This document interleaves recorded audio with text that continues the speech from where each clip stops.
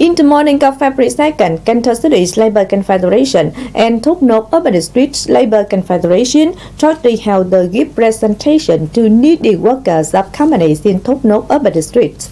At a gift presentation, leaders of Cần Thơ Labor Confederation sent regards to workers and wish them good health and continuing working with the companies, enterprises and trade syndication to increase production labor, especially actively preventing and controlling COVID-19 epidemic. On this occasion, Cần Thơ Labor Confederation presented 250 gifts to needy workers and laborers, each valued at 1 million Vietnam dong, thereby facilitating workers to enjoy that, partly reduce difficulties in their life.